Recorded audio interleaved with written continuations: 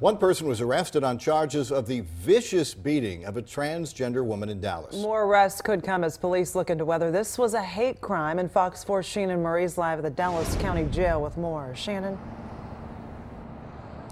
Lauren, police arrested one suspect last night after they spent the weekend following tips and canvassing the neighborhood where that attack happened. They are investigating this right now as a possible hate crime.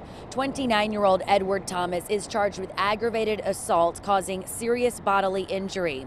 There is cell phone video that shows the mob-like attack Friday night. We are only showing photos from that video. Police say a man attacked the transgender woman after she accidentally backed her car into another vehicle outside the Royal Crest Apartments in Southeast Dallas. Other people then joined in, stomping and beating the woman, who family later identified as Malaysia Booker. At least 2 minutes went by until she was pulled away from the crowd.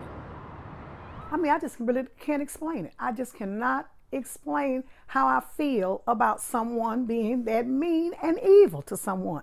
How could you do that? They are some low down people to let that happen and then still be a part of it. The ones that were a part of it, I think they're the worst of the lot, but the ones that didn't even try to stop it, they're just as guilty as the ones that did it.